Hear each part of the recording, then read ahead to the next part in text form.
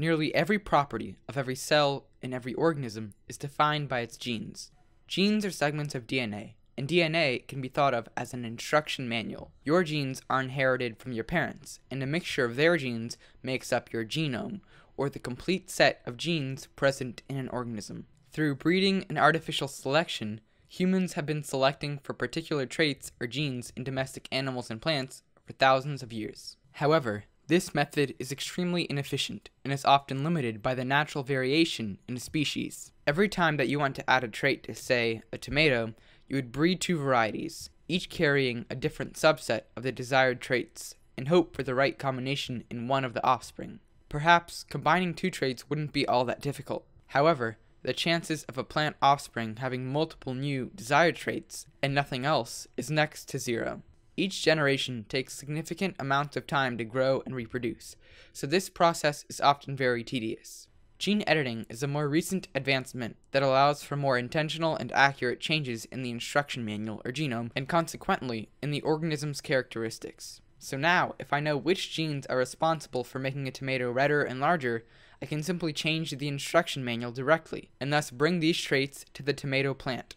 Perhaps the most popular method of gene editing is known as CRISPR-Cas9. While it wasn't named CRISPR because it makes genes crispier, it certainly could be used to edit a plant's genome so that its roots, which we would consume as carrots or radish, would be crispier. Interestingly, CRISPR was not invented, but rather discovered, by trying to figure out how things work. CRISPR is an integral part of a natural process, normally used by bacteria as an immune system to protect themselves against viruses, that scientists have utilized in order to edit the genetic code of organisms. Basically, the process has three parts. First, the guide RNA is essentially responsible for recognizing which segment of DNA should be edited. This is analogous to searching for a particular word that you want to change in a large document. Next, a Cas9 protein that is bound to the guide RNA cuts the defined sequence of DNA. This is like deleting the word that was just found. Finally, template DNA is used to guide the rebuilding process of the cut segment to eventually contain the new DNA sequence that scientists want.